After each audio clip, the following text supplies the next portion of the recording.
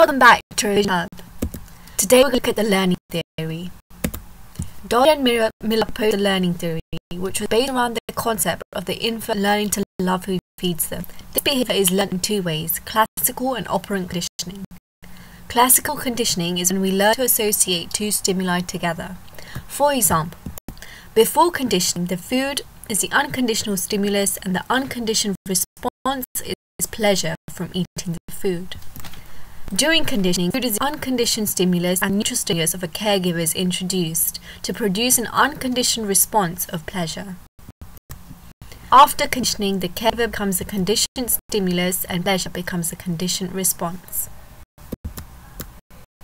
Operant conditioning is learned to repeat behavior based on if it is rewarded, which makes you more likely to repeat the behavior, or punished, which makes you less likely to repeat the behavior.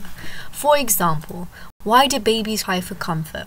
Crying results in the caregiver giving a response, for example feeding or comforting the infant, and comfort acts as a social suppressor.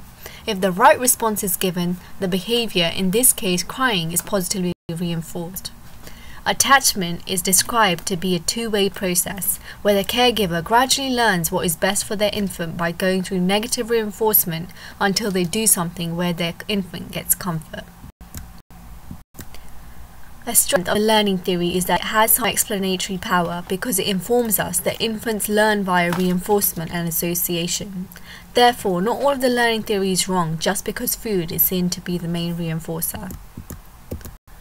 However, a weakness is that there is contradicting evidence, as Harlow found that contact comfort is more important than food because the rhesus monkeys spent more time with the cloth-wired model even when the plain-wired model generated milk in one of the conditions. This reduces reliability. Another weakness is that the learning theory ignores other factors linked to attachment, for example, reciprocity and interactional synchrony, like stated by Isabel et al. Thus, the theory has to be updated in order to include these aspects. There's contradicting evidence because Tronick found that in African cultures, infants are fed by other mothers, so not their biological mothers, but they still had the closest attachment with their biological mothers. Hence, rearing styles of other cultures should be considered in order to make the findings generalizable. In our next video, we will look at Bowlby's monotropic theory of attachment. But before then, make sure you make your notes from what we covered today.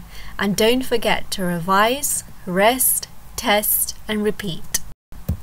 Don't forget to follow us on Instagram.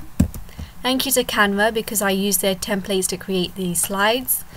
Don't forget to like, subscribe, comment, and press the bell icon on our channel Revision Hub. Thank you so much.